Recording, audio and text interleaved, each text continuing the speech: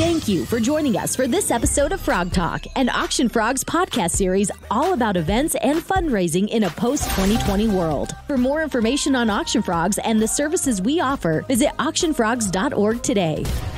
Hi, I'm Corey Michaels, and this is another edition of Frog Talk, your leap into fundraising. Today I'm talking with Heidi with the Epilepsy Foundation of Idaho.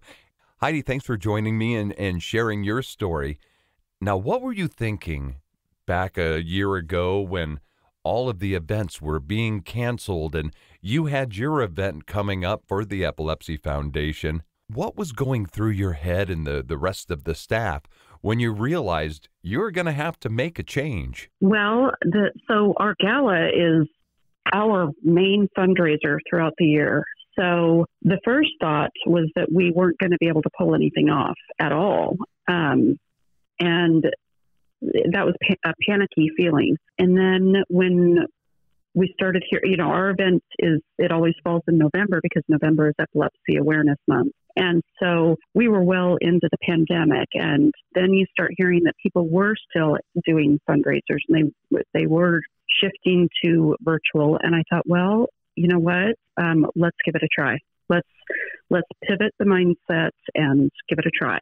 And then what made you decide upon Auction Frogs? Well, I had worked with Auction Frogs on several events over the years. And honestly, I was more each year, it just seemed like they really had it dialed in more and more with each year. They just were really getting better and better. And so I thought, I visited with a couple of people from Auction Frogs, felt super comfortable. They had done events and it seemed as if they had it really dialed in and knew the process well and could pivot to that virtual event, which gave me a lot of comfort. And because otherwise I would have been a nervous wreck to try and pull that off. I'm not tech savvy. I'm kind of scared of the whole virtual world, but Auction Frogs really, really set my mind at ease.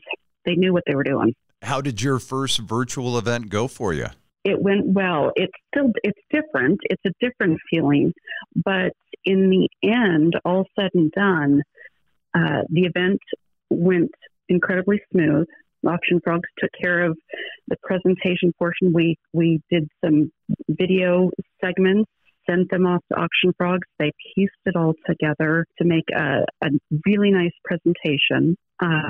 We didn't make as much money without the live event, but you have to remember that we also didn't have the expenses of a venue or of, a band and drinks and the hoopla that's involved in a live event, which eventually we'll get back to live events and that'll be fun. But in the meantime, the virtual event worked well for us. And what were some of the things that you learned in your first virtual event? I really, really had to let go and trust the production team at Auction Frogs because I was worried about.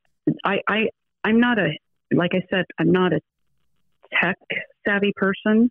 So my worst nightmare was that people were not going to be able to log in or connect, or it was not going to flow well. But I needed to just give up the worry and just let Auction Frogs do their thing. Well, and that's tough, when you're used to being in charge of, everything, the venue, the food, the drinks, the band, the auctioneer, the MC, each piece and part and the sponsors and all that, you have you and your committee and what to do. And so when in something like this, you have to turn over a lot of that. Just trust that your vision is going to be able to come to reality with the team.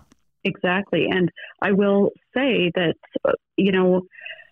I'm always, even the night of the Gala in-person events, I don't relax at all from beginning to end.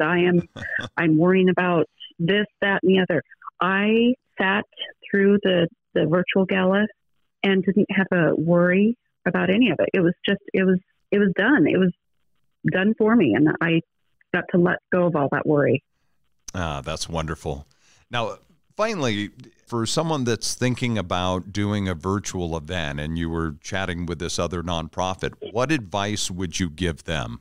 I think it's important in these times that fundraising, it just looks different now, and you have to think outside of the box and be willing to try some new things because what's worked in the past it doesn't work right now in these times. So I think you just have to be willing to reach out of your comfort zone, I guess, is what it is. You just have to be willing to think outside of that box. Well, Heidi, thank you so much for taking some time with me. Absolutely. I appreciate working with you and Auction Frogs, and you guys were incredibly helpful. Well, thank you so much, and we look forward to the next great event. Absolutely. Thank you for joining us for this episode of Frog Talk, an Auction Frogs podcast series all about events and fundraising in a post-2020 world. For more information on Auction Frogs and the services we offer, visit auctionfrogs.org today.